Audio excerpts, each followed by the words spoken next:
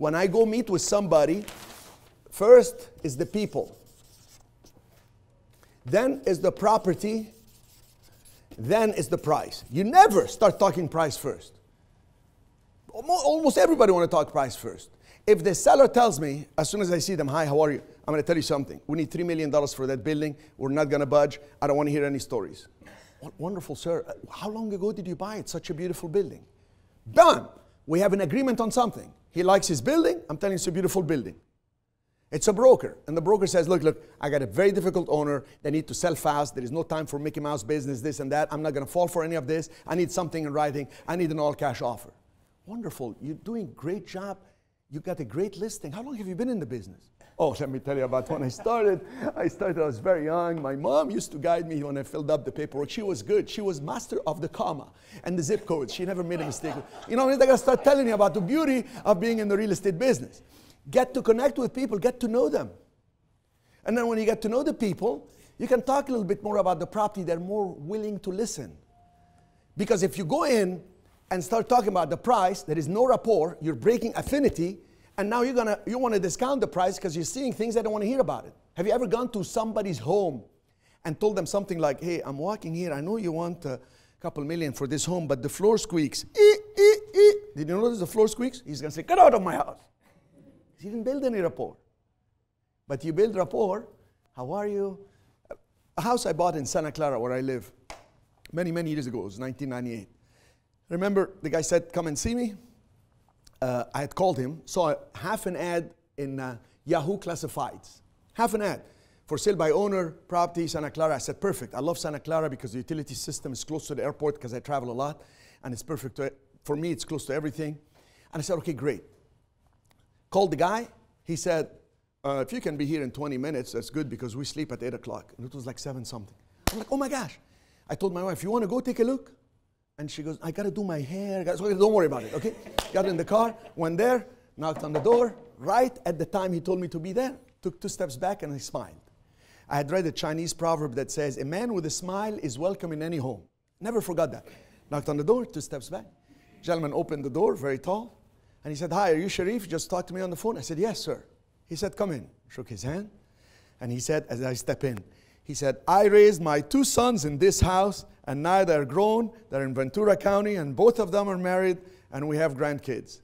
I said, wow, there must have been a lot of love in this house.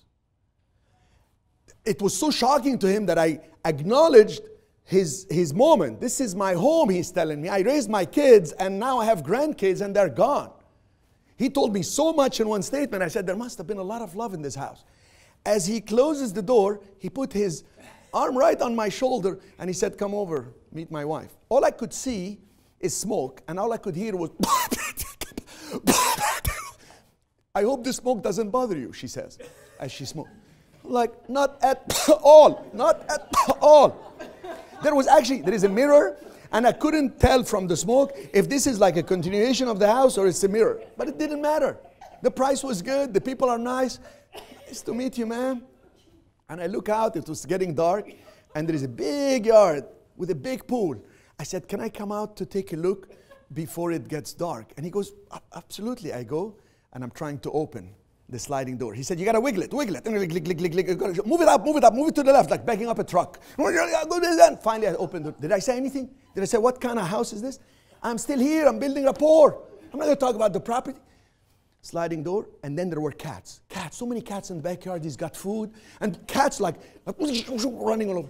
He said, nobody's feeding the cats in the neighborhood, so we take time to feed them. What nice people are these? They're so nice.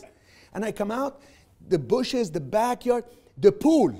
The pool was black. The water was black. Have you ever seen that movie called the Piranhas, Piranha Experiment 2 or something? That's one of these movies. I'm like, oh my God. Did I say to him, what is going on here? Is this an experimental pool with some shark? And he said to me, the pool just needs a new filter. You need a new filter? You need a new pool. I didn't say anything. I said, the backyard is huge.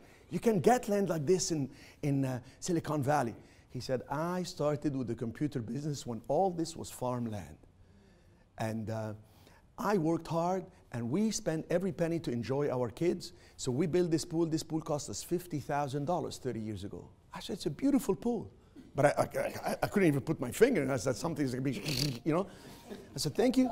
Go upstairs. We'll go to the second floor. I'm going up the stairs, and it goes, Did I say, hey, your stairs, you got a problem here? Like nothing. He probably noticed it. He hasn't noticed it because he's been going up and down the stairs for 30 years. I walked into one room. His wife has dolls. This is the scariest thing ever. The dolls are looking at me. I go like this. Oh, my God, all the dolls are looking at me. And I'm like, oh, my God, this is amazing. He says, yeah, isn't it amazing? What a collection my wife has. I said, you should try to sell them on eBay. This was so long ago, eBay, like it was a big deal. He goes, no, don't say that to her. She'll be upset. Oh, now we're connecting on a secret against his wife. No, she should keep them. They're wonderful. He said, they're worth a lot. Oh, I understand. Walked around, went downstairs. I say, I don't ask people, why do you want to sell? Because they're going to lie. Then we're going to build rapport. They're going to feel guilty for lying to me. So I don't ask them why you want to sell. All I said to him is, so how much is the price? And he said, I want this price. And I said, you know, I would like to pay a little bit less, if it's okay, but I'll buy it as is where is. So he said, as he sat next to his wife, we don't even know if we want to sell. We don't even know if we want to sell. I said, why? He said, we were thinking to move to Ventura County to be next to the grandkids, but it's going to be hard. It's just a lot of, it's life-changing. I said, how about this? I buy, we close, and you can stay here for however many months you need until you find something comfortable for Ventura County. He looked at her as if like, hey, this guy's reasonable. What do you think? She puts the cigarette away. And she goes, come back tomorrow. Come back tomorrow at 8 o'clock. We're going to sleep on it. We're going to talk about it. I said, what time? He said, we wake up at 7:15. I grab the paper 7:25. I have breakfast 7:40. Come here at 8:05. He's an engineer. 8:05. Alarm clock 7. I don't usually use an alarm clock. Woke up, told my wife she needs to come and bless. This is the house. She's doing her hair. Does it look better like this? Does it look like go like this? I said, it's good. It's good. We're gonna be late. I want to be right on time. You look beautiful. The hair is beautiful. Let's go. We went. Knocked on the door, 8 o'clock exactly, 2 steps back. Guy opened the door, Sharif, friendly face. Ah, that greeting, he's ready to sell. You can tell right away, looking me straight in the eye. If you would have been like, come in, you would have known I shouldn't even step in, right? Opened the door, walked in. He said, okay, but we're going to need 90 days. I said, certainly. 90 days, I'll even write in the contract if you need an extra month, I'll do it with no fee, nothing. I'll put it right here as is where is. I'll bring an inspector. An inspector, why? You said as is. Yes, I just need to know what is. He said, okay, that makes sense. We wrote the contract, signed initial. He got a copy. I said, do you have a preference for the escrow company? Yeah, a friend of ours, she works at this place at First Republic. You go, I'll go right now. Go all the way South Bascom. We'll have it open, and we'll get it done.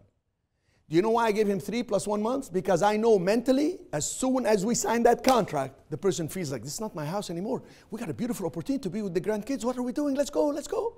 Sure enough, a month and a half later, we finished. I went in, and he gave me a big hug. This guy almost cracked my back. And he said, you are amazing. We feel a new energy in our life. We're sitting here smoking and looking at all this. This is new. You should see the new house we have. We're so happy. Our money goes a long way over in Ventura County. Thank you. For 2-3 years after that, they sent me a Christmas card. I sent them pictures of the changes I made in the house. They didn't even recognize the house. Changed everything. It's a beautiful house. For us, it's a wonderful house. Both of my kids were born at El Camino Real Hospital. One time, I said to my kids last year, hey, how about if we sell this house, go to a place I found in the Ritz-Carlton in San Francisco. Both my kids like, no, we grew up in this house. Don't do this. I said, okay, sorry. It was just an idea, just a concept. But I was able to build rapport with him, so he dropped the price a little bit because I barely had to mention the property. I got to make a few changes here. He accepted that. Imagine somebody else coming in. The guy opens the door. Hi, I raised 2 kids in this house. Oh, okay, so that's the house. My gosh, it's a little bit old. You lived here 30 years. So I thought it's newer. He's trying to negotiate, and you think people are idiots? Guys already now breaking affinity. This is my home, man. And then you walk in, it's like, oh, I can even open the sliding door. Have you noticed the sliding door is a problem? You know, this costs a lot of money to fix the sliding door. I don't know what to do. Can you open the slide? Make all this drama. What kind of pool is it? You do all this before you go upstairs. As soon as one squeaks and you point it out, he's going to say, get out of my house right now. Right now. You got my point?